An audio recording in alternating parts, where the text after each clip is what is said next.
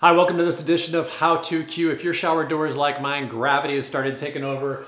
The shower door is shifted to the right here. The gap up here is smaller than the gap down here, showing you that right now.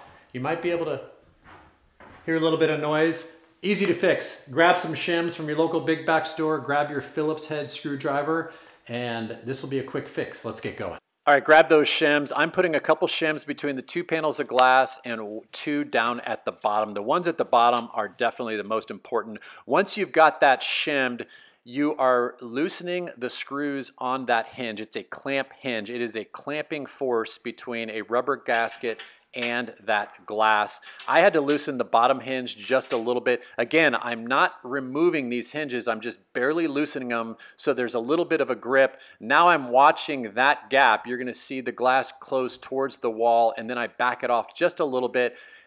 Once I do that, the glass is a lot more even on the top right there and the bottom right there. Now that I've gotten that done, all it is and again, notice I'm holding onto that handle and I'm tightening both of the hinges, the top and the bottom, and this job is done. Pretty easy.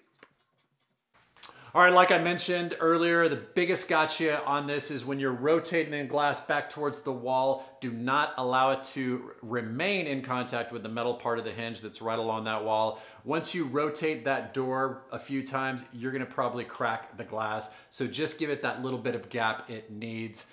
That's it for this edition of How to Q. There is a new YouTuber out there. My nephew, Sebastian Holgren, just started his channel. You can find his link down in the description. I would love for you to consider subscribing, leave a comment. If you learned something, please like.